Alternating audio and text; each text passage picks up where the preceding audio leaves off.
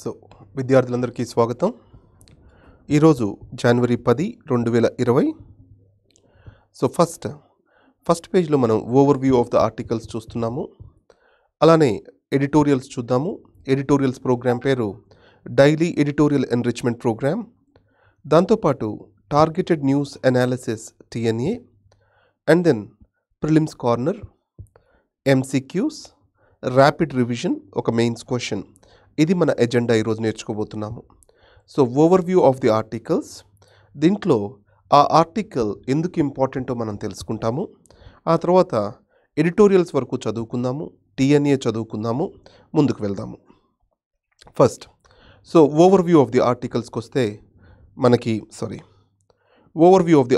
వస్తే మనకు deep daily editorial enrichment programme కింద a nation losing democratic stream. ఈ ఆర్టికల్లో మనం తెలుసుకోవాల్సినది ఏంటి? ఒక దేశము డెమోక్రసీ పేస్ని తన విలువలను ఎలా కోల్పోతుంది, ఏ దేశంలో అయినా కానీ డెమోక్రసీకి ఇబ్బందులు తలెత్తుతున్నాయి అంటే దాని సిమ్టమ్స్ ఎలా ఉంటాయి అనేది ఇక్కడ చూద్దాము. ఇది సిటిజన్షిప్ అమెండ్మెంట్ యాక్ట్ కంటెక్స్ట్లో ఈ ఆర్టికల్ రాయడం జరిగింది. ఎడ్యుకేషన్కు సంబంధించి రీసెర్చ్ ట్రెడిషన్ ఎస్టాబ్లిష్ చేయాలి భారతదేశంలో. ఈ రీసెర్చ్ వీక్గా ఉండడానికి కారణాలు ఏంటో ఒక్కసారి చూద్దాము. అండ్ భారతదేశంలో చాలామంది PhD స్కాలర్స్ డెవలప్ అవుతున్నారు. కానీ ఈ PhD స్కాలర్స్ అందరూ కూడా వాల్యుబుల్ రీసోర్సెస్గా మారట్లేదు. ఎందుకోసము? క్వాలిటీ ఆఫ్ రీసెర్చ్ యూనివర్సిటీస్లో చాలా పూర్గా ఉంది. PhD సర్టిఫికేట్ ముందు వాళ్ళు చేసినది ప్లగైర్ చేసో కాపీ చేసో జస్ట్ పేస్ట్ చేయడం వల్ల PhD సర్టిఫికేట్స్ తీసుకునే పరిస్థితి ఉంది. క్వాలిటీ ఆఫ్ రీసెర్చ్ పెంచాలి అంటే మనము ఎథికల్ వాల్యూస్ ఇన్ రీసెర్చ్ పెంచాలి. దానికి సంబంధించిన ఆర్టికల్ ఇది. దీంట్లో మనము ఎడ్యుకేషన్కి సంబంధించి ఇండియా ఫ్యూచర్ సెంచరీలో తన రోల్ ప్లే చేయాలి అంటే ఒక నాలెడ్జ్ హబ్గా తయారవ్వాలి అనే క్రమంలో దీన్ని నేర్చుకుంటున్నాము.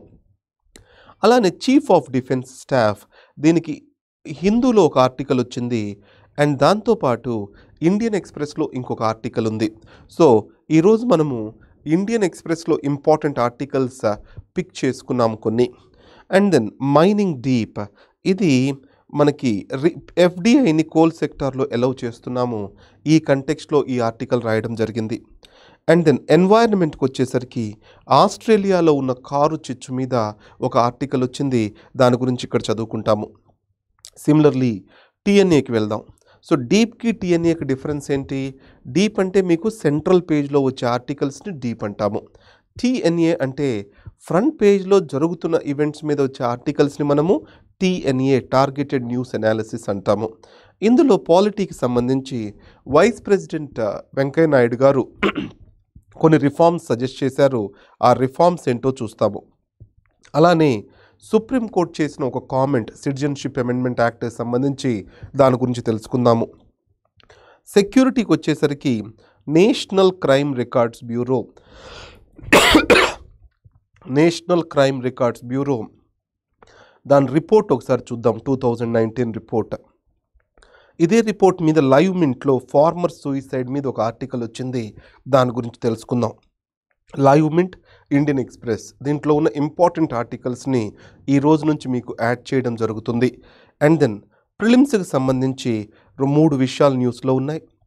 ఒకటి curative petition, article 142, మహదే wild life sanctuary in Goa. ఈ మూడిటి గురించి మనం ప్రిలిమ్స్ కోసము ఫ్యాక్ట్స్ కార్నర్లో తెలుసుకుంటాము.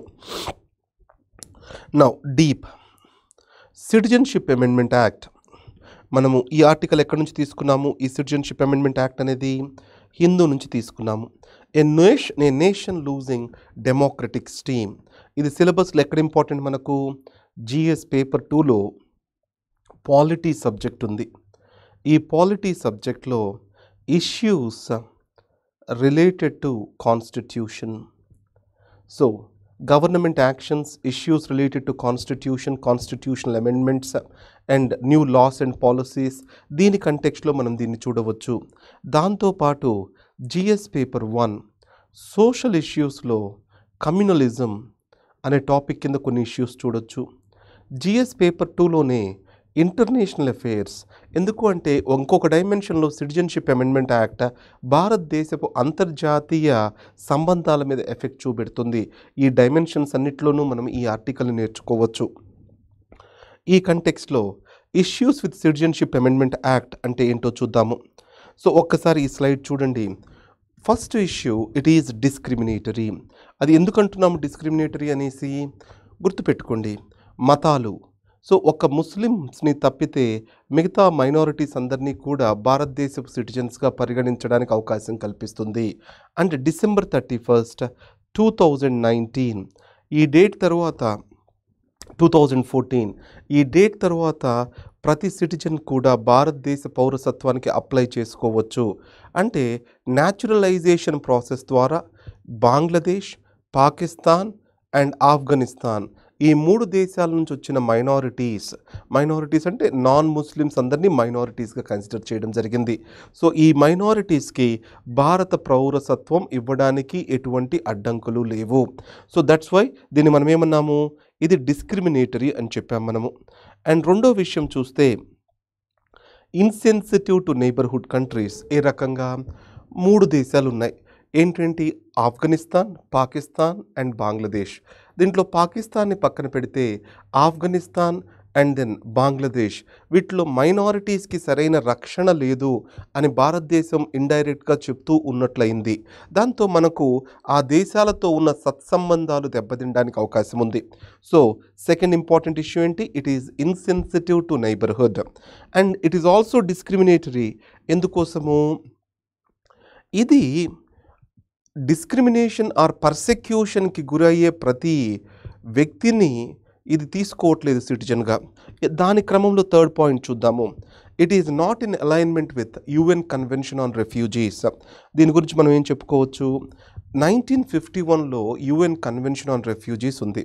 అంటే ఒక వ్యక్తి తన రాజ్యం చేత ఏ రకంగానైనా బాధింపబడవచ్చు.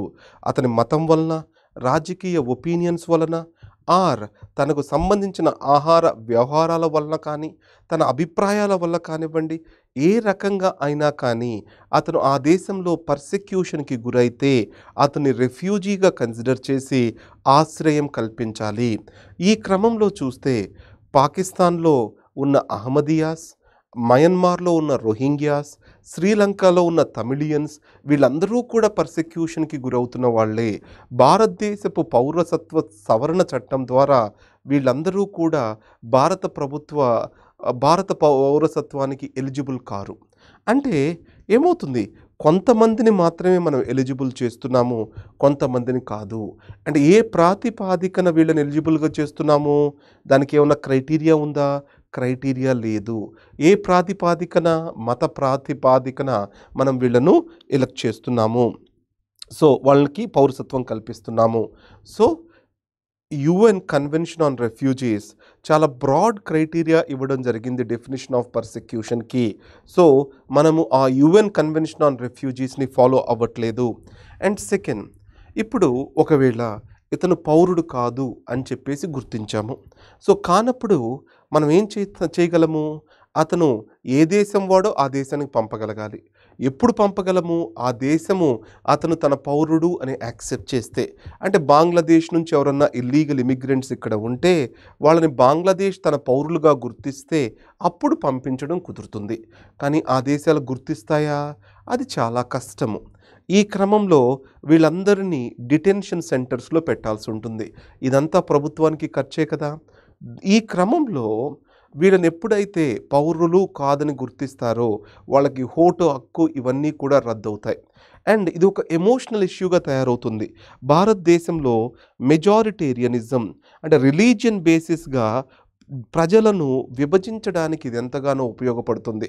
అంటే మెజారిటీని మైనారిటీని మధ్య ఒక అడ్డుగోడ క్రియేట్ చేయడానికి ఇది ఉపయోగపడుతుంది. ఈ క్రమంలో మెజారిటీ ఓట్ కన్సాలిడేట్ అయితే ఆ ఓట్ కొన్ని పార్టీలకు లాభం కలిగిస్తుంది. అంటే ఈ మెజారిటేరియనిజం అనేది ఓవర్టేకెన్ ఓవర్ నేషనల్ ఇంట్రెస్ట్. అంటే narrow political priorities broad national ప్రయారిటీస్కి వ్యతిరేకంగా వెళ్తున్న ఈ క్రమంలో. అండ్ దెన్ ఇంకొక విషయం గుర్తుపెట్టుకుందాము. ఈ క్రా ఈ ఎవరైతే ప్రొటెస్ట్ చేస్తున్నారో ఈ ప్రొటెస్ట్ చేస్తున్న వాళ్ళందరి మీద ప్రభుత్వం యొక్క సర్వలెన్స్ పెరిగింది. వీళ్ళ mobile phones tapping, opposition leaders mobile phones tap చేయడము మీరు చూశారు. West Bengal chief minister claim చేశారు తన మొబైల్ ఫోన్ ట్యాప్ అయింది అనేసి. అండ్ ఇజ్రాయెల్ నుంచి స్నూపింగ్ సాఫ్ట్వేర్ తీసుకొచ్చేసి ప్రియాంక గాంధీ అండ్ దెన్ మమతా బెనర్జీ వీళ్ళందరి మొబైల్ ఫోన్స్ ట్యాప్ అయ్యాయి అనే విషయం మనకు వచ్చింది. అంటే సర్వలెన్స్ అనేది state of the order of the డేగా మారిపోయింది. అంటే సర్వలెన్స్ అనేది ప్రైవసీకి వ్యతిరేకము. ప్రైవసీ ప్రజల ప్రాథమిక హక్కుగా సుప్రీంకోర్టు గుర్తించింది. అందువలన సర్వలెన్స్ స్టేట్ అనేది ఎప్పుడైతే డెవలప్ అవుతుందో అది ప్రజల హక్కులకు భంగం కలిగిస్తుంది. ఎప్పుడైతే పౌర సమాజం మీద ప్రభుత్వము ఇలాంటి సర్వలెన్స్ మొదలుపెట్టిందో అది ప్రజాస్వామ్యానికి ప్రమాద హెచ్చరిక అని మనం గుర్తుపెట్టుకోవాలి. అండ్ రెండోది, ఈ ఆర్టికల్ ఏం చెప్పడం జరిగింది, మన ప్రజాస్వామ్య విలువలు దిగజారుతున్నాయి. సో ఆ విషయం పక్కన పెడితే అసలు ప్రజాస్వామ్య విలువలు ఒక దేశంలో దిగజారుతున్నాయి అనడానికి కొన్ని సిమ్టమ్స్ కనిపిస్తాయి. ఆ సిమ్టమ్స్ ఏమిటో ఇక్కడ చూద్దాము. First, increased surveillance states. మనము రష్యా, చైనా, కంబోడియా, వియత్నాం ఈ దేశాలకు చూస్తే, నార్త్ కొరియా, ప్రజలను అనుక్షణము కెమెరాలు వెంటాడుతూ ఉంటాయి. అండ్ దెన్ ఎక్కువ ఖర్చు ప్రభుత్వాలు ప్రజలను గమనించడానికి పెడతాయి. అంటే ఇంటెలిజెన్స్ వ్యవస్థలను బలంగా ఏర్పరచుకొని ఆ ప్రజలను వెంటాడడానికి ఈ వ్యవస్థలను వాడుకుంటారు. ఇప్పుడు మనం చూస్తే యూగర్ ముస్లిమ్స్ జింజియాంగ్ ప్రావిన్స్ అని ఉంది చైనాలో.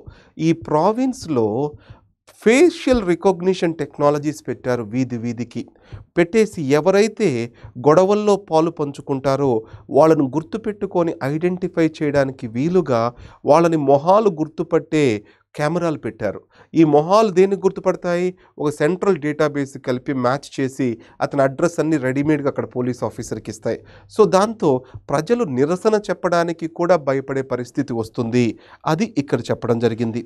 రెండోది, మాబోక్రసీ అంటే ఏంటి, ఎప్పుడైతే ప్రజాస్వామ్యానికి ఉన్న వ్యవస్థలు, ఇన్స్టిట్యూషన్స్ ఉంటాయి, ఈ ప్రజాస్వామ్య ఇన్స్టిట్యూషన్స్ని గౌరవించకుండా వాటిని బలహీనపరిచే కార్యక్రమం జరుగుతూ అండ్ దెన్ ప్రజలు వేలం వెర్రిగా మాట్లాడే మాటలు, ఒక మాస్ హిస్టీరియా, దాని ప్రకారం ప్రజల వ్యవస్థలు నడుస్తూ ఉంటే అది మాబోక్రసీ అవుతుంది. అంటే ప్రజాస్వామ్యము మూక వ్యవస్థగా ఎప్పుడు మారుతుంది, ఒక రేషనల్ రీజన్డ్ డెసిషన్స్ కాకుండా డెసిషన్స్ అనేవి ఏదో కొందరి ఇష్టానుసారం జరుగుతూ ఉండి అలానే కొంతమంది మెజారిటీ పాపులేషన్ నిర్ణయించినట్లు జరుగుతూ ఉంటే దాన్ని మనం మబోక్రసీ అంటాము. ప్రజాస్వామ్యంలో నిర్ణయాలు రీజన్ మీద జరిగితే అప్పుడు డెమోక్రటిక్ వ్యవస్థలు, ప్రజాస్వామ్య వ్యవస్థలు పటిష్టంగా ఉన్నట్లు. ప్రజాస్వామ్య వ్యవస్థల పటిష్టత దెబ్బతిన్నప్పుడు దాన్ని మాబోక్రసీకి కారణమవుతుంది. అండ్ రెండోది, మెజారిటేరియనిజం. ఎప్పుడైనా ఒక ప్రజాస్వామ్య వ్యవస్థ యొక్క గౌరవం మనకు ఎలా తెలుస్తుంది, దాంట్లో మొదటి మాట మీకు చెప్తాను. ఒక ప్రజాస్వామ్య వ్యవస్థ యొక్క గౌరవం మనకు ఎలా తెలుస్తుంది, జాగ్రత్తగా గమనించండి.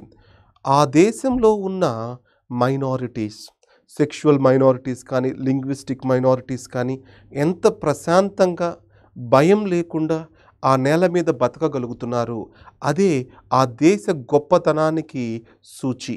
ఈ క్రమంలో ఎప్పుడైతే దేశము మైనారిటీ మెజారిటీగా విడిపోయిందో అది రాబోయే ఒక పెద్ద ప్రమాదానికి సూచిక.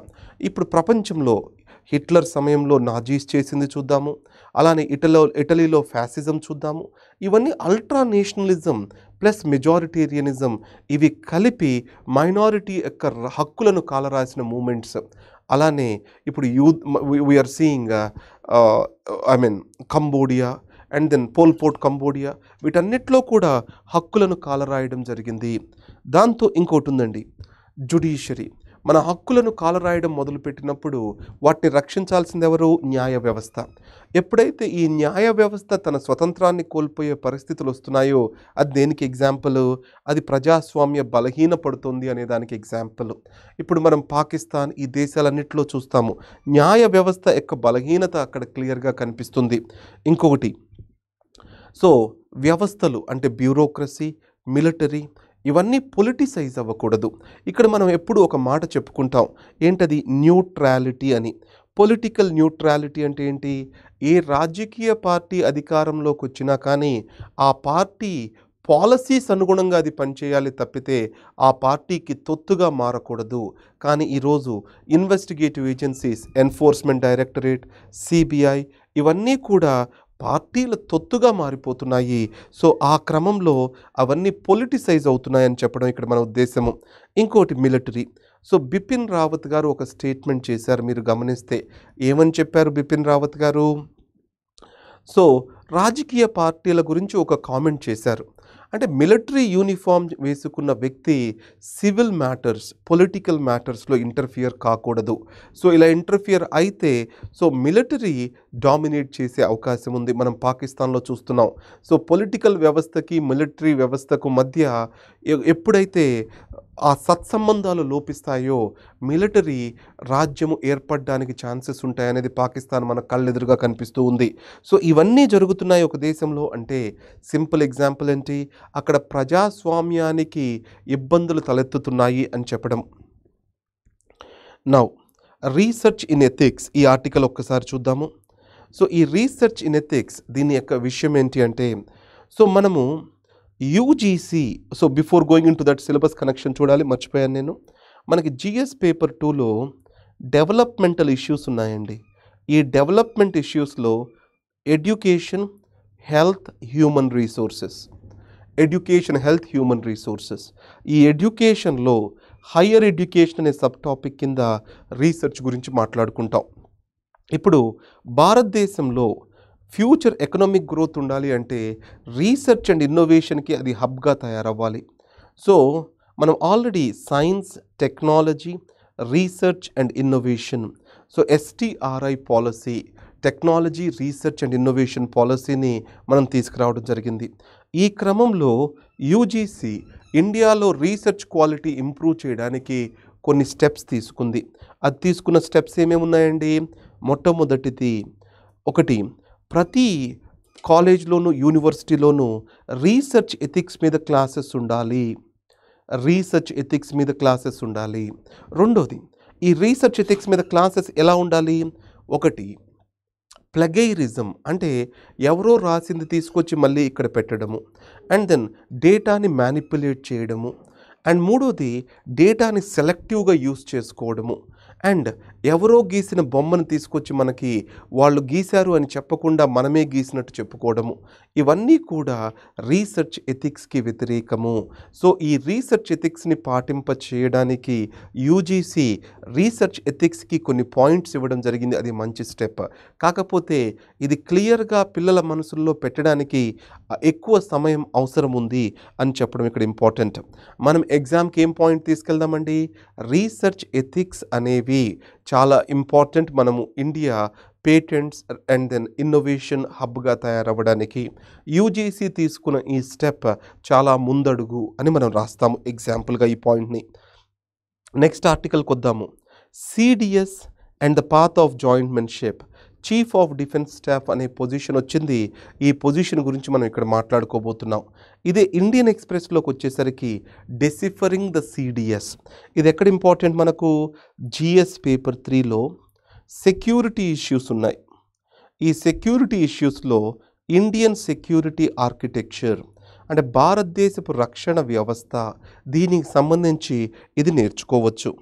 సో ఈ క్రమంలో చీఫ్ ఆఫ్ డిఫెన్స్ స్టాఫ్ యొక్క ఫంక్షన్స్ ఏంటండి? ఒకటి, దీన్ని నరేష్ చంద్ర committee and then Kargil committee recommend చేశారు. ఈ first chief of defence staff అనే వ్యక్తి ఫస్ట్ అమాంగ్ ద ఈక్వల్స్. అదివరకు మనకు ముగ్గురు ఉండేవాళ్ళు, air force chief, army chief and then navy chief. వీళ్ళు ముగ్గురు రొటేషన్ బేస్లో చీఫ్ ఆఫ్ స్టాఫ్గా ఉండేవాళ్ళు. సో రొటేషన్ బేస్లో ఇయర్కి ఒకసారి మారుతూ ఈ పొజిషన్ రొటేషనల్ బేస్లో ఆక్యుపై చేస్తూ ఉండేవాళ్ళు. ఇది వాజ్పేయి సమయం నుంచి మొదలైంది. నౌ ఇలా కాకుండా ఒక 4 స్టార్ జనరల్ వాళ్ళతో ఈక్వల్గా వీళ్ళని ఏం చేయడం జరిగింది? చీఫ్ ఆఫ్ డిఫెన్స్ స్టాఫ్గా ఎస్టాబ్లిష్ చేయడం జరిగింది. అంటే వీళ్ళ ముగ్గురి మధ్య సమన్వయం కుదిరించి వీళ్ళతో డిఫెన్స్ మినిస్టర్కి అనుసంధానం చేయడము. అంటే ఇతను defence మినిస్టర్కి and then chief of staffs అంటే ఆర్మీ, నేవీ, ఎయిర్ ఫోర్స్ చీఫ్స్కి మధ్య ఒక అనుసంధానకర్తగా ఉంటాడు ఒకటి. రెండోది, ఈరోజు ఎక్కడెక్కడో ప్రొక్యూర్మెంట్స్ జరుగుతున్నాయి. లెట్స్ టేక్ విశాఖపట్నంలో నేవల్ బేస్ ఉంది, దగ్గరే ఇంకోటి ఆర్మీ క్యాంప్ ఉందనుకుందాం. సో వీళ్ళిద్దరి మధ్య సంయమనం లేదు. సో వీళ్ళని సంయమనం పరచడానికి, కోఆర్డినేట్ చేయడానికి ఇతను ఒక ఐ మీన్ వీళ్ళ ఒక థియేటర్ కమాండ్స్ అనేవి క్రియేట్ చేయాలి. సో ఈ థియేటర్ కమాండ్స్ క్రియేట్ చేయడం అనేది అతని మేజర్ ఆబ్జెక్టివ్. మూడో విషయం ఏంటి వీళ్ళది, ఈయనకు సంబంధించి మూడో విషయము డిపార్ట్మెంట్ ఆఫ్ మిలిటరీ అఫైర్స్ అనేది క్రియేట్ చేయడం జరిగింది. ఈ డిపార్ట్మెంట్ ఆఫ్ మిలిటరీ అఫైర్స్ని ఇతను హెడ్ చేస్తాడు.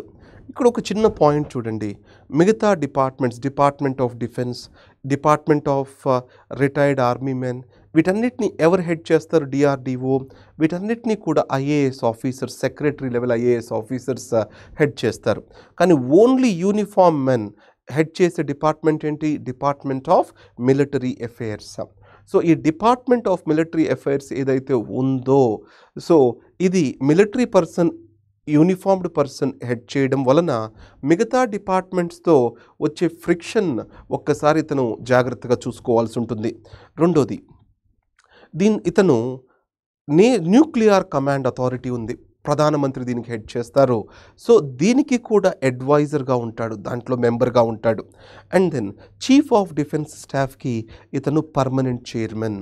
అండ్ ఏదన్నా big ticket procurements like warships, air crafts, ఇవన్నీ కూడా డిపార్ట్మెంట్ ఆఫ్ డిఫెన్సే చూసుకుంటుంది. కానీ సర్వీసెస్కి కామన్గా కొన్ని ప్రొక్యూర్మెంట్స్ ఉంటాయి. So air force, navy, army వీళ్ళందరికీ కామన్గా ఉన్న ప్రొక్యూర్మెంట్స్ని ఇతను చూస్తాడు. సో ఇంటర్ సర్వీసెస్ ప్రొక్యూర్మెంట్స్ ఇతను చూస్తాడు. అండ్ దెన్ ఆపరేషనల్ సినర్జీ, అంటే ఈ మూడు ట్రై సర్వీసెస్ మధ్య థియేటర్ కమాండ్స్ లాంటివి తీసుకొచ్చి ఆపరేషనల్ సినర్జీ తీసుకురావడము ఇతని యొక్క ముఖ్య ఉద్దేశం. అండ్ ప్రపంచవ్యాప్తంగా ఇప్పుడు ఏం జరుగుతుందో ఒకసారి గమనిద్దాము. చైనాలో అండ్ దెన్ అమెరికాలో సో ఆర్మీ యొక్క సైజెస్ తగ్గించుకొని ఆర్మీస్ని మోర్ టెక్నాలజీ సెంట్రిక్గా చేస్తున్నారు. అంటే ఆర్టిఫిషియల్ ఇంటెలిజెన్స్ ఇవన్నీ వాడుకొని వాళ్ళని టెక్నాలజీ పరంగా ముందడుగు వేయిస్తున్నారు. భారతదేశం కూడా ఎగ్జాక్ట్లీ ప్రస్తుతం చేయాల్సింది అదే. అండ్ రెండోది టెక్నాలజీ పరంగా జరుగుతోంది. అండ్ ఈ చీఫ్ ఆఫ్ డిఫెన్స్ స్టాఫ్లో పెరోకిలిజం డెవలప్ అవ్వకుండా చూసుకోవాలి. పెరోకిలిజం అంటే ఏంటి, ఇప్పుడు బిపిన్ రావత్ గారు ఆర్మీ నుంచి వచ్చారు కాబట్టి అతను ఆర్మీకి ఎక్కువ ప్రయారిటీ ఇస్తున్నట్లు కనిపిస్తే అది మళ్ళీ వర్గపోరుకి దారితీస్తుంది, పెరోకిలిజంకి దారితీస్తుంది.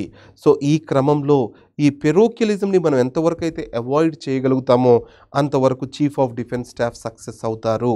సో సివిలియన్ బ్యూరోక్రసీతో కోఆర్డినేట్ చేసుకోవడం మీద అతని సక్సెస్ ఆధారపడి ఉంది.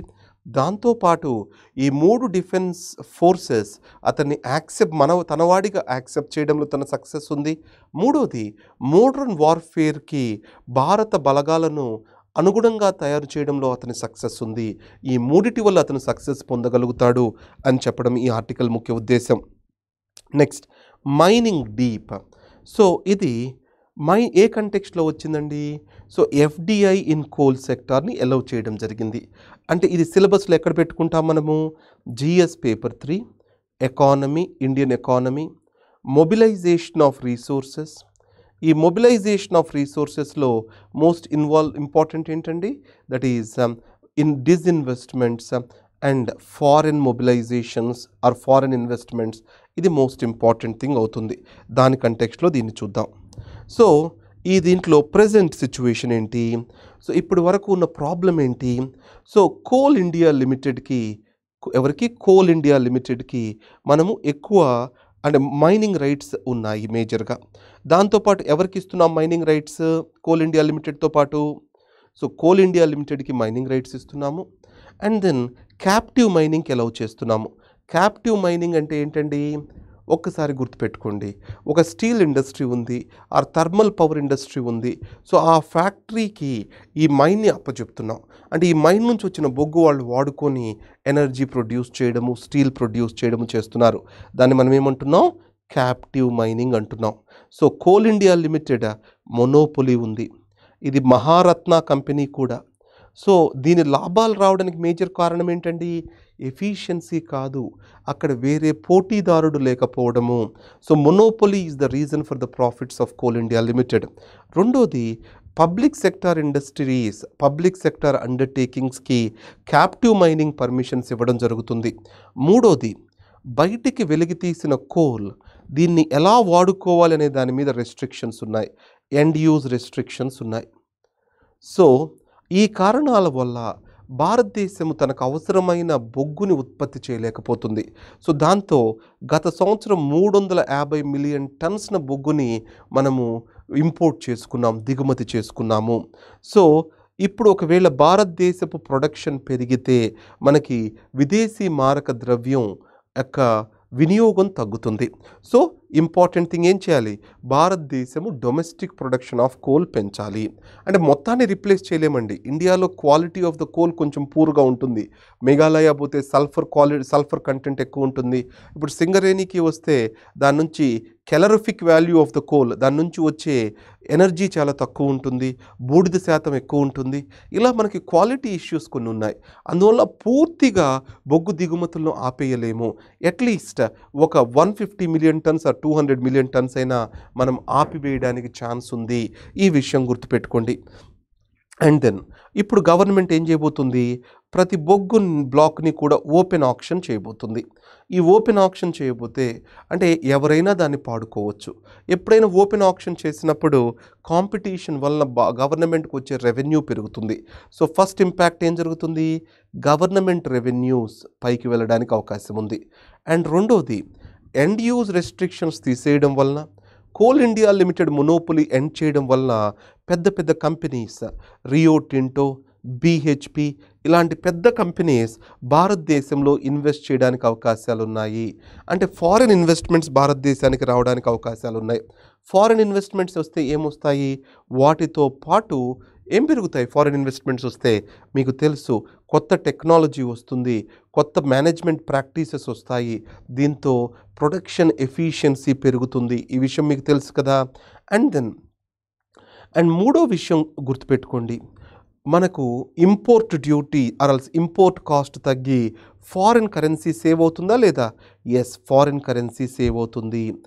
అండ్ దెన్ ఇవన్నీ చేయడానికి మనం ఏం చేయాలి ఒక్కసారి గుర్తుపెట్టుకుంటే, okay, foreign direct investments allow చేసినా లైసెన్స్ ఇచ్చేయడానికి మనము రెడ్ టేపిజం, ప్రొసీజర్స్ అన్నిటినీ కూడా సింప్లిఫై చేయాల్సిన అవసరం ఉంది. ప్రొసీజర్స్ ఎప్పుడైతే సింప్లిఫై చేస్తామో అప్పుడు దీని యొక్క వినియోగం అంటే ఇంకా ఫారిన్ ఇన్వెస్టర్స్ని అట్రాక్ట్ చేయడం కుదురుతుంది. కానీ నాకు ఒక సమస్య ఉంది. భారతదేశము ఈ న్యూస్ చెప్పినప్పుడు ఈ పెద్ద పెద్ద కంపెనీలు such as BHP, Rio Tinto ఇవి ఏవి కూడా ఎగ్జైట్మెంట్ చూపించలేదు. ఎందుకు అంటే ఇది ఒకటి చచ్చిపోతున్న బిజినెస్. దీనివల్ల ఫాజిల్ ఫ్యూయల్స్ పెరుగుతున్నాయి. ప్రపంచ దేశాలన్నీ కూడా కార్బన్ ట్యాక్సెస్ని విధిస్తున్నాయి. దీంతో మా మార్జిన్స్ ఏమీ లేవు ఈ బిజినెస్లో. రిన్యూవబుల్ ఎనర్జీస్ వైపు ప్రపంచ దేశాలు మూవ్ అవ్వడం వల్ల మేము దెబ్బతింటున్నాము. అందువల్ల కొత్త ఇన్వెస్ట్మెంట్స్ పెట్టడానికి మీకు అంత ఉత్సాహం ఏమీ లేదు అని చెప్పడము ఇక్కడ జరుగుతుంది. నౌ నెక్స్ట్ ఆర్టికల్, ఆస్ట్రేలియాలో జరుగుతున్న ఫారెస్ట్ ఫైర్స్ గురించి. అసలు ఈ సంవత్సరము ప్రిలిమ్స్లో, మెయిన్స్లో ఒక క్వశ్చన్ కంపల్సరీ వస్తుంది. అదే ఫారెస్ట్ ఫైర్స్కి సంబంధించి. ఒక్కసారి గుర్తుపెట్టుకోండి, అమెజాన్ అడవుల్లో ఫారెస్ట్ ఫైర్స్ కారు చిచ్చు వచ్చిందా లేదా? కాలిఫోర్నియాలో కారు చిచ్చు వచ్చిందా లేదా? అండ్ మూడోది, ఇప్పుడు ఆస్ట్రేలియాలో కారు చిచ్చు వచ్చింది. దాంతోపాటు India status of forest report అనేది రిలీజ్ చేయడం జరిగింది. ఈ రిపోర్ట్లో కూడా కారు చిచ్చుల గురించి మాట్లాడడం జరిగిందా లేదా ఫారెస్ట్ ఫైర్స్ నుంచి? అంటే ప్రతి నెల ఈ ఫారెస్ట్ ఫైర్స్ గురించి ఎక్కడో చోట మనం న్యూస్లో చూస్తూ ఉన్నాము. సో ఆ క్రమంలో ఇది ఈ సంవత్సరం ప్రిలిమ్స్కి, మెయిన్స్కి ఇంపార్టెంటా కాదా? ఎస్, ఈ ఫారెస్ట్ ఫైర్స్ అనేవి ప్రిలిమ్స్కి, మెయిన్స్కి ఇంపార్టెంట్. సో మెయిన్స్లో ఎక్కడ ఇంపార్టెంట్ అండి? GS పేపర్ 3 ఉంది. దాంట్లో ఎన్వైర్నమెంట్ అనే చాప్టర్ ఉంది. ఈ ఎన్వైర్నమెంట్లో ఫారెస్ట్ అండ్ బయోడైవర్సిటీ, దాని కింద దీన్ని చదువుకుంటాము. సో ఈ క్రమంలో అసలు ఆస్ట్రేలియాలో ఇంత పెద్ద కారు చిచ్చు రావడానికి కారణం ఏంటి? సో ఈవెన్ అమెజాన్ అడవుల్లో కూడా కారు చిచ్చు కారణం ఏంటి? సో గుర్తుపెట్టుకోండి, ఎకనామిక్ ప్రయారిటీస్ ఎన్వైరన్మెంటల్ ప్రయారిటీస్ని దాటిపోతున్నాయి. ఎప్పుడైతే economic priorities పెరుగుతాయో obviously short term interest అంటే మనకి ఇమీడియట్గా లాభాలు కనిపిస్తాయి. సో అడవుల్ని నరికివేయడము, వాటిని అగ్రికల్చరల్ ల్యాండ్స్గా కన్వర్ట్ చేసుకోవడము, వీటన్నిటి వల్ల లాభాలు అప్పటికప్పుడు కనిపించినట్లు ఉంటాయి. అలానే కోల్ మైనింగ్ చేసి బొగ్గు తీసి దాన్ని వాడుకోవడం ఎనర్జీగా, లాభాలు ఇమీడియట్గా కనిపిస్తాయి. కానీ దీర్ఘకాలంలో వీటి వల్ల బాధలు నష్టాలే జరుగుతాయి. ఇప్పుడు ఆస్ట్రేలియాలో జరుగుతుంది అదే. సో మనం ఎప్పుడైతే ఉప్పెనలకు, వరదలకు, వేరియస్ కైండ్స్ ఆఫ్ డిజాస్టర్స్ గురవుతూ ఉంటామో మనము పెట్టే ఖర్చు, మనకు కోల్పోయే అభివృద్ధి ఎంతో ఎక్కువ. అందువలన ఎన్వైర్నమెంట్ని మనం ఎంత కాపాడుకుంటామో, పర్యావరణాన్ని ఎంత రక్షించుకుంటామో అంత ముందుకి వెళ్తాం మనం. దేశమంతా అభివృద్ధి పదంలో వెళ్తుంది. ఈ సమాధాన్ని గుర్తుపెట్టుకోండి. ఇప్పుడు మళ్ళీ మనము ఆస్ట్రేలియా కార్చిచ్చు వైపు వద్దాము. సో ఫస్ట్ రీజన్ ఏంటి అంటే క్లైమేట్ చేంజ్. సో మనము 1 డిగ్రీ అంటే core temperature of the earth 1 degree పెరిగింది. 1 డిగ్రీ పెరిగితేనే ఇంత పెద్ద ఉత్పాదక డిజాస్టర్స్ వస్తున్నాయి. సో అదే ఇంకొక 0.5 డిగ్రీ నెక్స్ట్ 6 to 7 ఇయర్స్లో పెరగడానికి అవకాశం ఉంది అంటున్నారు. అప్పుడు అసలు మానవులు ఇక్కడ మనుగడ సాగించగలుగుతారా అనేది గుర్తుపెట్టుకోవాలి. ఇక్కడ మీరు జాగ్రఫీలో ఒక చిన్న టాపిక్ నేర్చుకోండి, ఓషన్ డైపోల్. అంటే ఇక్కడ ఇంకొకటి ఇండియన్ ఓషన్ డైపోల్, అంటే అక్కడ కరెంట్స్ మారేయడం కూడా దీనికి కారణము. సో మొజాంబిక్ దగ్గర, మన ఆస్ట్రేలియన్ కోస్ట్ దగ్గర so warm currents cold కరెంట్స్తో replace అవ్వడము. సో ఈ డైపోల్ వచ్చినప్పుడు అక్కడ వర్షాలు పడకపోవడము, వేడి పెరగడము, ఇవన్నీ కూడా ఈ కార్చిచ్చుకు కారణాలు. రెండోది గవర్నమెంట్ ఇన్యాక్షన్. సో ఇక్కడ మారిసన్ అక్కడ ప్రధాని అండి. ఆస్ట్రేలియాలో కోల్ మైనింగ్ అనేది చాలా పెద్ద వ్యాపారము. సో మనం చాలా కోల్ ఎక్కడి నుంచి ఇంపోర్ట్ చేసుకుంటాం, ఆస్ట్రేలియా నుంచి, ఇండోనేషియా నుంచి. మన అదానీ కంపెనీకి కూడా ఆస్ట్రేలియాలో కోల్ బ్లాక్స్ ఉన్నాయి. సో మారిసన్ గారు పార్లమెంట్కి తీసుకెళ్ళి మరి ఈ బొగ్గును చూపెట్టారు. అంటే వాళ్ళ ప్రయారిటీస్ మైనింగ్ అనేది మా ప్రయారిటీ అని. సో ఇలానే ట్రంప్ గారు కూడా అమెరికాలో ఒబామా మూసేసిన గనులన్నింటినీ ఓపెన్ చేశారు. వెస్ట్ వర్జీనియా, కెరోలినా ఇక్కడ ఉన్న గనులన్నింటినీ మళ్ళీ ఓపెన్ చేశాడు అతను. అది కోల్ బెల్ట్ ఆఫ్ అమెరికా అంటాము. ఎందుకోసము? ఆ కార్మికులు అతని ఓటర్స్. అంటే పొలిటికల్ కంపల్షన్స్ వీళ్ళని ఎకానమిక్ నీడ్స్ వైపు పరుగులు తీపిస్తున్నాయి, ఎన్వైర్నమెంటల్ నీడ్స్కి వ్యతిరేకంగా. దీంతోపాటు కొంతమంది నాయకులు తయారయ్యారు. బ్రెజిల్ ప్రెసిడెంట్ కానివ్వండి, Philippines president, American president and Australian presidents, వీళ్ళందరూ అసలు క్లైమేట్ చేంజ్ అనేదే లేదు, అది ఒక మిత్ అనేది డిస్మిస్ చేసే నాయకులు. ఇక్కడ ఆస్ట్రేలియాలో ఏం చేశారు? ఒక అఫీషియల్ క్లైమేట్ కమిషన్ అనేది ఉంది. అంటే అక్కడ వస్తున్న వాతావరణ మార్పుల్ని రిపోర్ట్ తయారు చేసి ప్రభుత్వానికి నివేదించే సంస్థ. అతను మారిసన్ ప్రధానమంత్రి కాగానే దాన్ని మూసిపడేశాడు. సో ఈ గవర్నమెంట్ యొక్క నెగ్లిజెన్స్, ఇన్యాక్షన్ అండ్ దెన్ వాతావరణంలో వచ్చిన మార్పులు అండ్ ఫాజిల్ ఫ్యూయల్స్, బొగ్గు, వీటన్నిటిని మండించడము, ఇవి మేజర్గా ఈ ఫారెస్ట్ ఫైర్స్కి కారణాలు. ఇన్ దిస్ కేస్ ఈ నెలలో మనకి ఇంకేమేమి ఆర్టికల్స్ వచ్చాయో ఒకసారి చూసుకోండి. ఒకటి, Amazon forest fires. India status of forest రిపోర్ట్లో ఎస్పెషల్లీ జూమ్ కల్టివేషన్ చేయడం వల్ల, అంటే ట్రైబల్స్ ఒక పంటను తీసుకొని దున్నకుండా ఆ పంటని తగలబెట్టేస్తారు. దాంట్లో స్కార్చింగ్ ఆఫ్ ఎర్త్ జరుగుతుంది.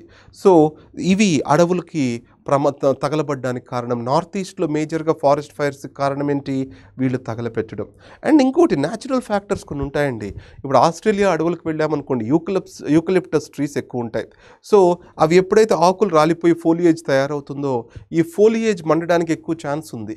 ఉత్తరాఖండ్ వీటన్నిటి చోట్ల ఫైర్స్ వచ్చినప్పుడు ఈ ఫోలియేజ్ మేజర్ కారణమవుతుంది. ఈ యూకలిప్టస్ ట్రీస్ ఆస్ట్రేలియాలో ఏంటంటే ఒక ఆయిల్ లాంటి పదార్థాన్ని వదులుతాయి. ఈ ఆయిల్కి మంటను ఇంకా మండించే గుణం ఉంటుంది. అందువల్ల వీటిని ఆర్పడం ఇంకా కష్టంగా తయారైంది. ఆల్మోస్ట్ 10 మిలియన్ ప్లస్ యానిమల్స్ చచ్చిపోయాయి ఈ కార్చిచ్చులో అని అనుమానాలు వ్యక్తం చేస్తున్నారు. సో ఇవి గుర్తుపెట్టుకోండి.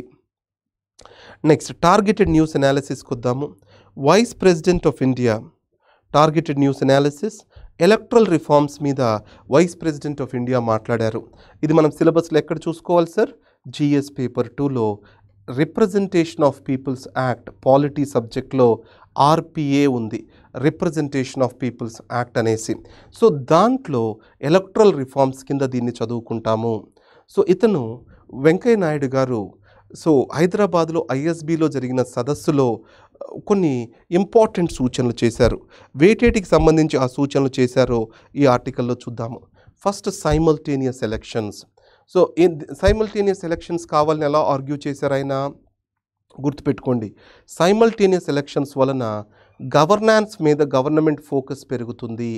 అంటే ఎప్పుడు ఎలక్షన్స్, ఒకసారి పంచాయత్, ఇంకోసారి స్టేట్ ఎలక్షన్స్, ఇంకోసారి నేషనల్ ఎలక్షన్స్, ఎప్పుడూ కూడా పరిపాలించే వ్యక్తులు ఎన్నికల మీద ఫోకస్ పెడితే గవర్నాన్స్ దెబ్బతింటుంది.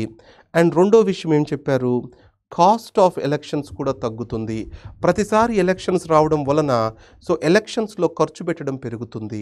అంటే ఎలక్షన్ కరప్షన్ పెరుగుతుంది. కరప్షన్ ఇన్ ఎలక్షన్స్ పెరిగితే ఏమవుతుంది, ప్రజలకు అంటే ప్రజాస్వామ్యం మీద నమ్మకం పోతుంది. అంటే కరప్షన్, ఎలక్షన్స్లో ఉన్న కరప్షన్ భారతదేశంలో ఉన్న ప్రతి లంచగొండితనానికి మూలం. సో ఒక నాయకుడు డబ్బులు ఖర్చు పెట్టి ఎలక్షన్స్ ఎన్నికయ్యాడనుకోండి, ఆ ఎన్నికల ద్వారా ఒక అధికారం సంపాదించుకొని ఇంకా ఎక్కువ సంపాదించుకోవాలి డబ్బులు అని ఆశిస్తాడు. సో అతను అధికారులను ఒత్తిడి చేస్తాడు, అధికారి లంచగొండిగా మారుతాడు. ఇలా వ్యవస్థ అంతా కూడా లంచంతో నిండిపోతుంది. సో ఒకటి గవర్నాన్స్ కోసము, రెండోది ఎందుకోసము, ఎలక్షన్స్ యొక్క కాస్ట్ తగ్గించి ఎలక్ట్రల్ కరప్షన్ని తగ్గించడానికి ఇవి రెండు మేజర్ రీజన్స్గా చెప్పడం జరిగింది. అలానే మనీ పవర్ ఇన్ ఎలక్షన్స్, ఇక్కడ ఒక బ్యూటిఫుల్ స్టేట్మెంట్ చెప్పారు ఆయన. ఏంటది, ఇండియాలో ఒక పారాడాక్స్ ఉంది. పారాడాక్స్ ఏంటది, MPs of India richest in the world. మన రిప్రజెంటేటివ్స్ ప్రపంచంలో కల్లా ధనవంతులు, కానీ Indians are one of the poorest people in the world. So India is a poor country governed by the rich representatives. This is the paradox of India. So ఈ క్రమంలో simultaneous, what is that, state funding of elections, ఈ ఆప్షన్ని impractical అని dismiss చేశారు ఆయన. So state funding of elections అంటే ఏ పార్టీకి ఎంత డబ్బులు ఇవ్వాలి దేశ ఖజానా నుంచి, వీటికి ఒక లెక్క లేదు. సో ఒక ఇంపార్టెంట్ పాయింట్ ఏం చెప్పారు, ఎన్నికల్లో ధన ప్రవాహం తగ్గించాలి అంటే అది ఒక ఎలక్షన్ కమిషన్ వల్లనే కాదు, ఇది ప్రజల బాధ్యత, పౌరుల బాధ్యత, పొలిటికల్ రాజకీయ పార్టీల బాధ్యత, ఇదందరి బాధ్యత అని ఇక్కడ చెప్పడం జరిగింది. And the next article, promises of political parties. So elections ముందు అసలు ఖజానాలో డబ్బులు ఉన్నాయా లేవా అనేది చూడకుండా, అసలు సస్టైన్ అవుతామా లేదా అని చూడకుండా విపరీతంగా వాళ్ళకి హామీలు ఇచ్చేస్తున్నారు. దీంతో రాష్ట్రము, దేశాలు అన్ని దివాళా తీసే పరిస్థితికి వస్తున్నాయి. ఈ క్రమంలో రెండు ఇంపార్టెంట్ పాయింట్స్ చెప్పారు ఆయన. ఏ పార్టీ అయినా హామీ ఇస్తే అది తీరుస్తుందా లేదా, ఆర్ఎల్స్ ఒక చెక్ ఉండాలి. అంటే అది ఇస్తున్న హామీలు తీర్చే పరిస్థితుల్లో ఉందా లేదా అనే మానిటర్ చేసే వ్యవస్థ ఉండాలి. అది మొదటిది. రెండోది, ఇస్తున్న హామీలకు ఆర్థిక పరిస్థితికి ఎంతవరకు సంబంధం ఉంది. అంటే సింపుల్గా ఒక వ్యవస్థను ఎలా పెట్టుకోవచ్చు, ఈరోజు ఉన్న ఆర్థిక పరిస్థితి ఇది, ఈ క్రమంలో ఇంతవరకు మాత్రమే ఎలక్ట్రల్ ప్రామిసెస్ చేయవచ్చు, ఇంతకంటే ఆర్థిక భారం అయితే అది చెల్లుబాటు కాదు అని క్లియర్గా విస్పష్టంగా ప్రజలకు చెప్పగలగాలి. అండ్ పొలిటికల్ పార్టీలు కూడా అంతకు మించి హామీలు ఇవ్వకూడదు. అంటే ఒక వ్యవస్థని ఏర్పరచుకోవాలి. అంటే ఏవైతే అసాధ్యమైన హామీలు ఇస్తున్నారో వాటిని అరికట్టాలి. రెండోది, ప్రజా ఖజానాను విచ్ఛిన్నం చేసే హామీలను పక్కకు పెట్టగలగాలి. ఇది ఆయన చెప్పిన మాట. అలానే డిఫెక్షన్, ఫిరాయింపులకు సంబంధించి ఏం చెప్పారు ఆయన, ఎవరైనా డిఫెక్ట్ అయితే 3 months లోపల, 3 నెలల లోపల స్పీకర్ గారు కానీ చైర్మన్ గారు కానీ డిసైడ్ చేసేసి అతన్ని డిస్క్వాలిఫై చేసేయాలి. అంటే ఒక ఫిక్స్డ్ టైం ఫ్రేమ్ ఉండాలి డిఫెక్షన్ని డిస్క్వాలిఫై చేయడానికి. ఇలా ఎలక్ట్రల్ రిఫార్మ్స్కు సంబంధించి చాలా విషయాలు ఆయన చెప్పడం జరిగింది. ఇది మనం చాలా ఇంపార్టెంట్ అండి. ఇది అంతకుముందు ఇయర్ అనుకుంటానండి ప్రశ్నగా వచ్చింది మెయిన్స్లో. సో మనం మెయిన్స్లో కొత్తగా ఏదో రాయమండి, రోజు కరెంట్ అఫైర్స్ చదువుతూ దాన్ని ఎగ్జామ్కి అనుగుణంగా చేసుకుంటే మార్కులు అవే వస్తాయి. సో నేను నేర్చుకున్న సత్యం ఇది ఈ పరీక్షలో. Now so supreme court రీబఫ్స్ plea to implement citizenship amendment act. ఇది GS పేపర్ 2 పాలిటీలో మనకు ఎక్కడ ఇంపార్టెంట్ అండి, లెజిస్లేచర్ అండ్ జ్యుడిషియరీ రిలేషన్స్ మధ్య చూద్దాం. Legislature and judiciary. సో దీంట్లో నాకు మోస్ట్ ఇంపార్టెంట్ పాయింట్ ఏంటంటే presumption of constitutionality, doctrine of presumption of constitutionality, presumption of constitutionality. ఈ పదంని మీకు క్లియర్గా నేను ఎక్స్ప్లెయిన్ చేయగలిగితే I'm successful for today's class. నేను విజయవంతంగా ఈరోజు మీకు పాఠం చెప్పాను అనుకుంటాను. Presumption of constitutionality. సో దీని గురించి చూద్దాం. ఒక వ్యక్తి సుప్రీంకోర్టుకి వెళ్ళాడు. ఏమని? సిటిజన్షిప్ అమెండ్మెంట్ యాక్ట్ని త్వరగా ఇంప్లిమెంట్ చేయాలి అని చెప్పేసి. అంటే సుప్రీంకోర్టు ఒక ఆర్డర్ ఇవ్వండి, ఇది చట్టపరమే, రాజ్యాంగపరమే అని చెప్పేసి అది ఇంప్లిమెంటేషన్కి వెళ్ళాలి అని చెప్పి. ఆ క్రమంలో మన చీఫ్ జస్టిస్ ఆఫ్ ఇండియా ఒక మాట చెప్పారు. అయ్యా, లెజిస్లేచర్ పాస్ చేసే ఏ చట్టమైనా కానీ so that is ప్రెజ్యూమ్డ్ to be constitutional. అంటే మేము లెజిస్లేచర్ తప్పు చేసింది అనే కోణంతో చూడము. ఆ చట్టము మేము రాజ్యాంగ పరిధికి లోబడి లేదు అని చెప్పే వరకు అది ఉన్నట్లే లెక్క. సో ఎప్పుడైనా జ్యుడిషియరీ పార్లమెంటు చేసిన చట్టాలను రాజ్యాంగానికి లోబడి ఉందనే స్వీకరిస్తుంది. అది బియాండ్ డౌట్ ప్రూవ్ చేయాలి. ఏమని? రాజ్యాంగాన్ని వైలేట్ చేస్తుంది అని చెప్పేసి. సో దీన్ని ఏమంటాం మనం? Presumption of constitutionality. అంటే ఏదైనా పార్లమెంట్ చేసిన చట్టము న్యాయ వ్యవస్థ ముందుకు వచ్చినప్పుడు అది రాజ్యాంగబద్ధంగా ఉంది అని దాన్ని స్వీకరిస్తుంది. అప్పుడు ఎవరైతే లాయర్ ఉంటారో అతను తన ఆర్గ్యుమెంట్ ద్వారా ఇది రాజ్యాంగానికి వ్యతిరేకము అని ప్రూవ్ చేయాల్సి ఉంటుంది. So the judicial review process అది ఎలా వర్క్ అవుతుంది? there will be first a presumption of constitutionality for a law. Beyond doubt it has to be proven that it is not in accordance with that particular presumption. ఇది గుర్తుపెట్టుకోండి. It is not in accordance with the constitution. So judicial review process ద్వారా ఆ చట్టము రాజ్యాంగబద్ధంగా ఉందా లేదా అని చూసి ఆ కాన్స్టిట్యూషనాలిటీని వెరిఫై చేస్తాము. ఇది గుర్తుపెట్టుకోవాలి మనం. And then NCRB, national crime records bureau, ఇది 2019 రిపోర్ట్ ఇవ్వడం జరిగింది. సో ఇది ఎక్కడ చూస్తాం మనము? GS paper 1. సో ఇది ఎక్కడైతే క్రైమ్ అగెయిన్స్ట్ ఉమెన్ దాని మీద వాడుకోవచ్చు, సోషల్ ఇష్యూస్లో క్రైమ్ అగెయిన్స్ట్ దళిత్స్ దాని మీద వాడుకోవచ్చు. అండ్ దెన్ జిఎస్ పేపర్ 2కి వెళ్తే గవర్నాన్స్ ఇష్యూస్లో పావర్టీ, వీటిల్లో క్రైమ్ అండ్ పావర్టీ దీనికి వాడుకోవచ్చు. సో జిఎస్ పేపర్ 1లోను పేపర్ 2లోను, అలానే జిఎస్ 3లో సెక్యూరిటీ ఇష్యూస్లో కూడా ఈ ఇన్ఫర్మేషన్ మనం వాడుకోవచ్చు. ఎందుకంటే మన ఫస్ట్ పేపర్ కరెక్ట్ చేసిన అతనే సెకండ్ చేసిన అతనే థర్డ్, ఇలా చేయరండి. సో అదే ఇన్ఫర్మేషన్ని డిఫరెంట్ పేపర్స్లో ఎలా వాడుకోగలుగుతామో మనకున్న కొంచెం ఇన్ఫర్మేషన్ని, అది చాలా ఉపయోగపడుతుంది. So UP tops list of crime against women. So national crime records bureau ప్రకారము సో ఫార్మర్ సూయిసైడ్స్ తగ్గాయి అని చెప్పడం జరిగింది.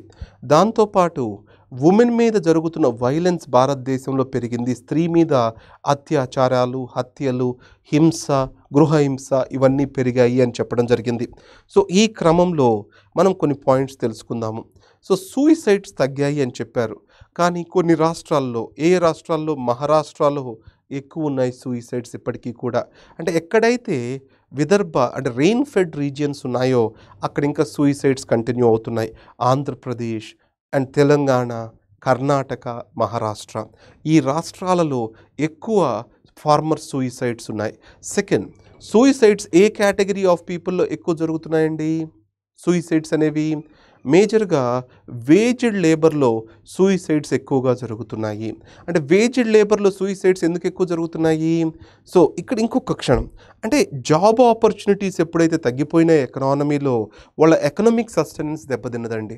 సో ఎకనామిక్ స్లో డౌన్ వలన వాళ్ళకి ఎకనామిక్ ఆపర్చునిటీస్ తగ్గిపోవడం వలన అది రిఫ్లెక్ట్ అవుతుంది. Increase in number of suicides అక్కడ ఉన్న డిస్ట్రెస్ని రిఫ్లెక్ట్ చేస్తుంది.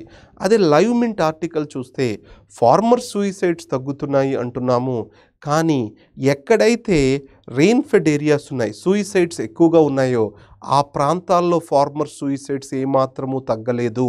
అంటే ఇదేమి పెద్ద మార్పు జరగలేదు రైతుల ఆత్మహత్యల్లో, అంటే రైతుల పరిస్థితి పెద్ద ఇంప్రూవ్ అయింది లేదు అని చెప్పడం ఆ లైవ్ మింట్ ఆర్టికల్ యొక్క ముఖ్య ఉద్దేశం.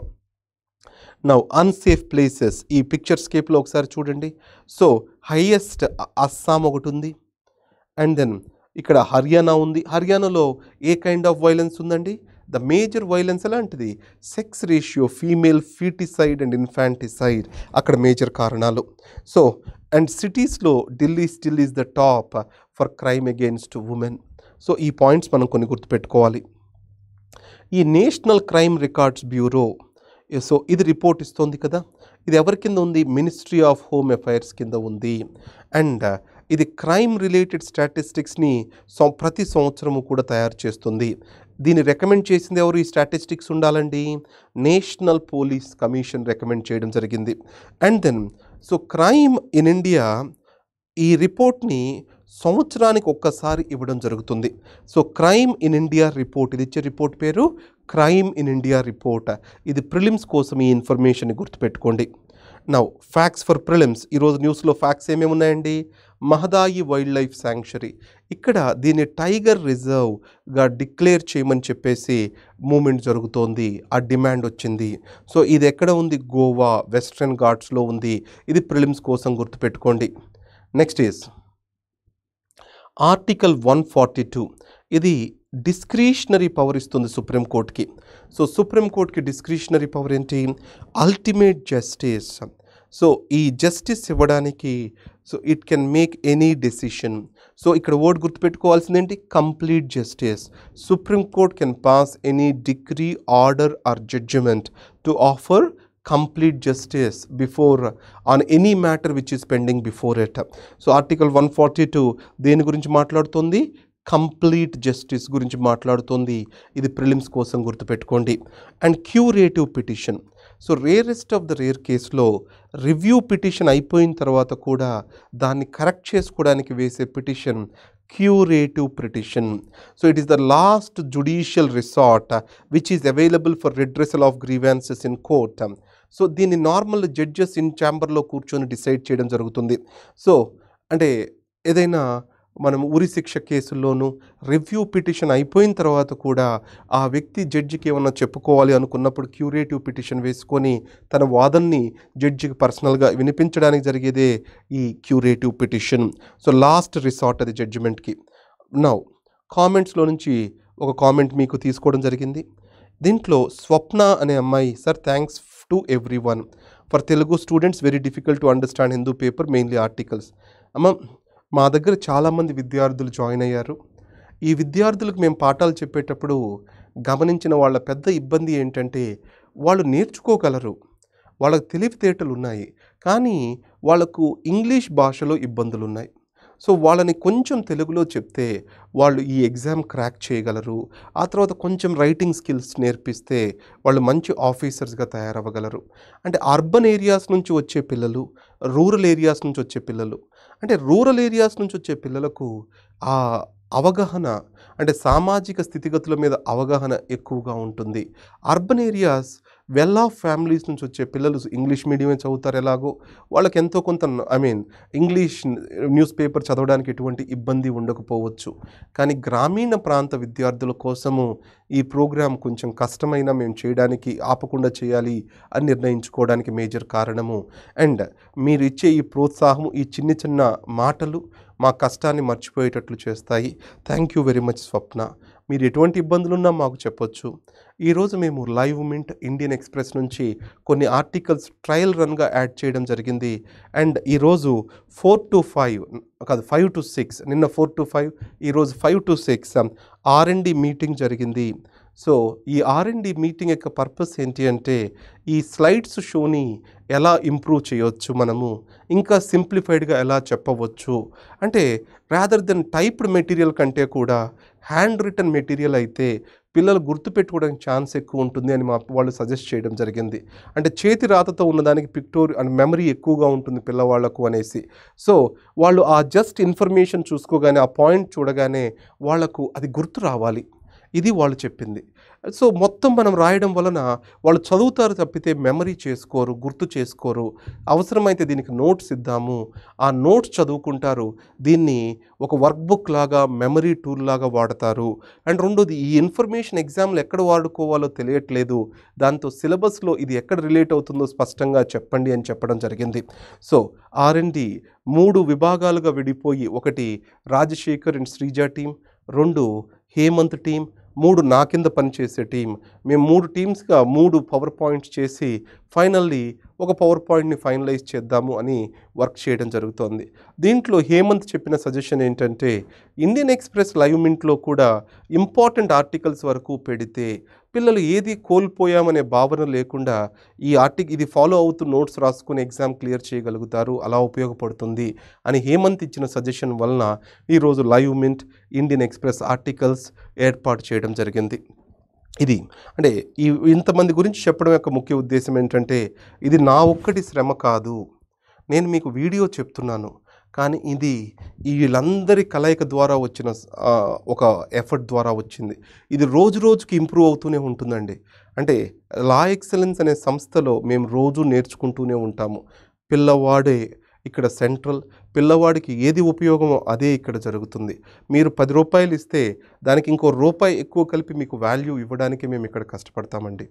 సో, అంటే ఇవన్నిటికి పక్కన పెడితే మీకు ఇది ఉపయోగపడినందుకు చాలా ఆనందం స్వప్న. నెక్స్ట్ ర్యాపిడ్ రివిజన్ చేద్దామండి. ఏ nation losing democratic steam.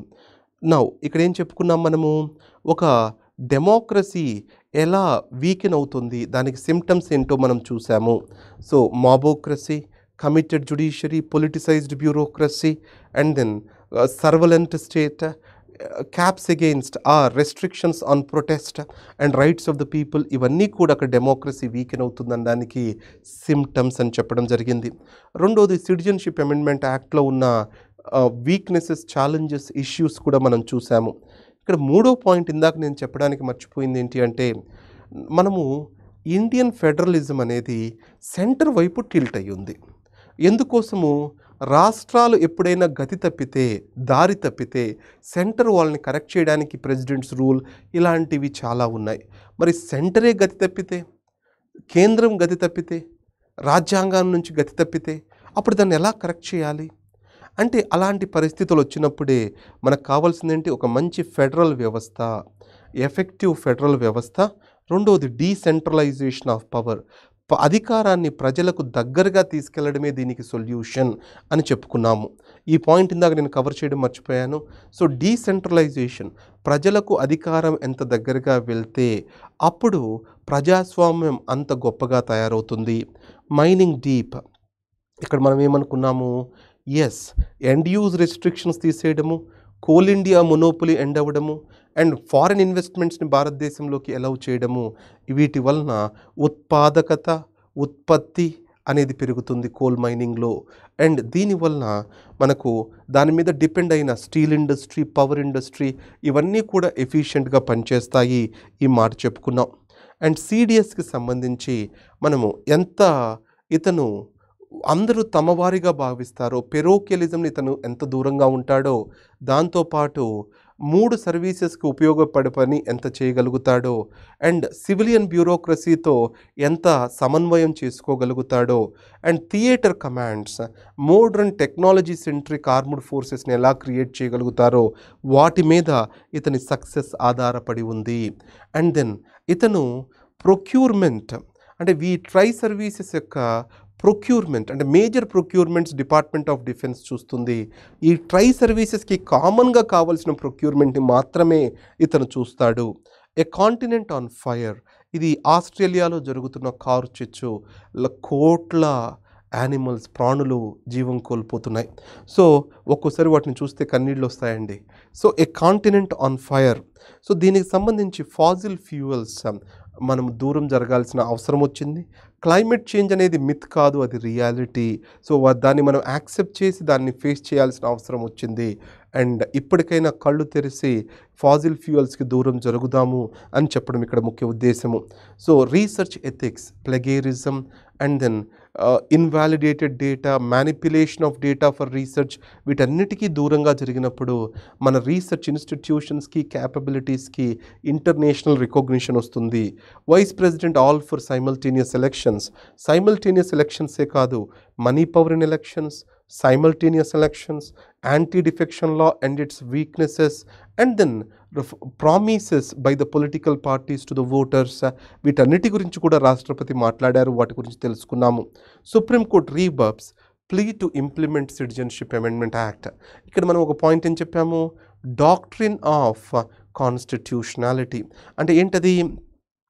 So ఏదైనా చట్టం చేసినప్పుడు దాని అనుమానంతో కాకుండా అది రాజ్యాంగబద్ధంగానే ఉంది అని కోర్టు ఆలోచిస్తుంది. సో ఎప్పుడైతే అది రాజ్యాంగబద్ధంగా లేదు అని బియాండ్ డౌట్ ప్రూవ్ అవుతుందో అప్పుడే అది నల్ అండ్ వాయిడ్గా డిక్లేర్ చేయడం జరుగుతుంది. So NCRB, national crime records bureau crimes in India report ఇవ్వడం జరిగింది. దాంట్లో ఉమెన్ మీద క్రైమ్ పెరిగింది అని చెప్పడం జరిగింది. సో ఇవి ఆర్టికల్స్ మనం చూసాము. సో దాంతో test your self through questions అనే సెక్షన్కి వద్దాము.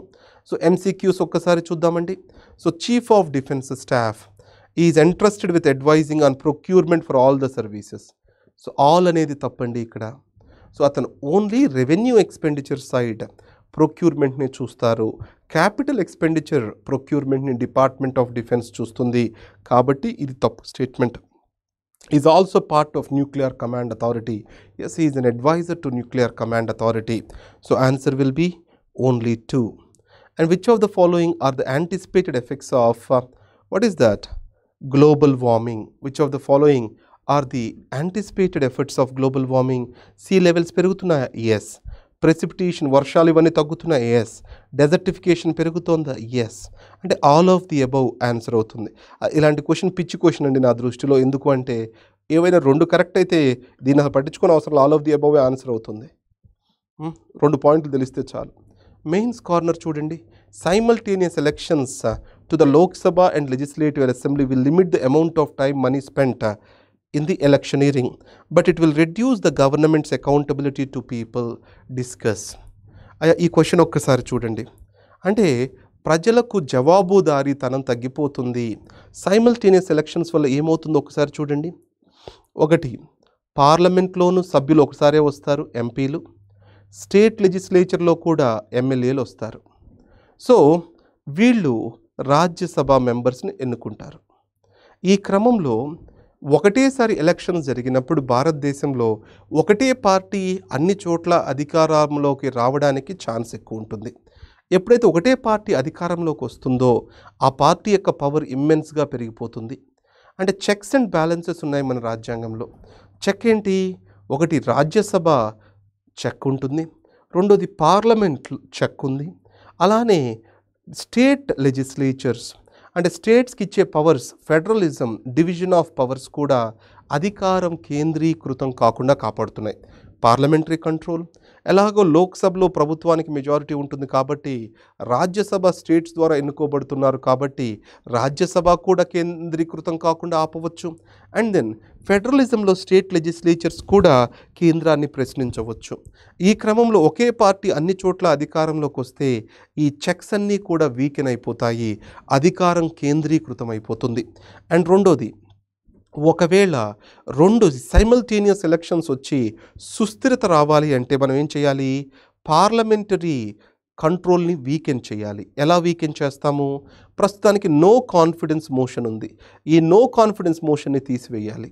ఫిక్స్డ్ టెన్యూర్ ఇవ్వాలి పార్లమెంట్కి, స్టేట్ లెజిస్లేచర్కి. అంటే నువ్వు వాళ్ళ మీద ఎటువంటి అసహ్యం కలిగినా వాడిని భరించాలి 5 ఏళ్ల పాటు.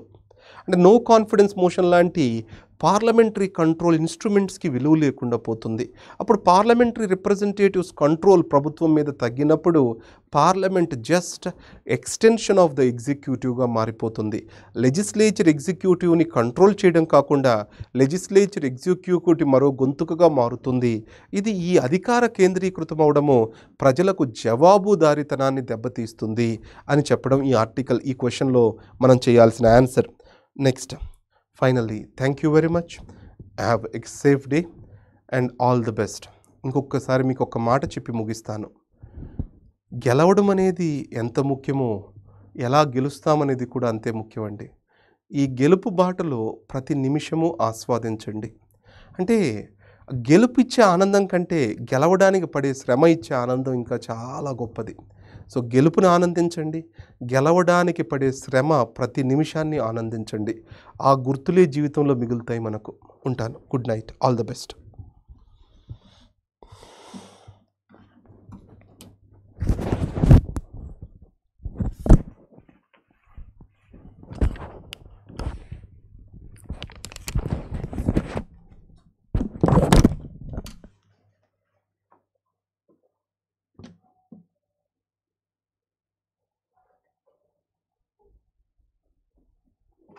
అయిపోయింది.